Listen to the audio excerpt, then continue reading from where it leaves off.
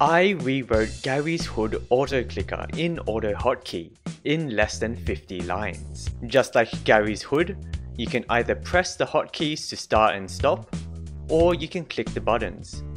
Best of all, it's open source, less than 50 lines, so you can read it, edit it, randomize it, do anything you want.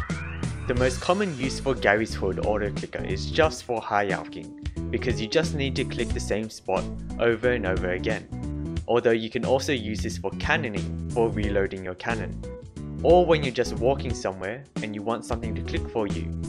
There's a lot of clicking in this game if you haven't figured it out already. Although you'll hear many people say they get to 99 magic just with Garyshood auto-clicker, there's no reason why you can't randomize the script and try to make it safer. I've already got a video on how to make a fully randomized high alching script in this video.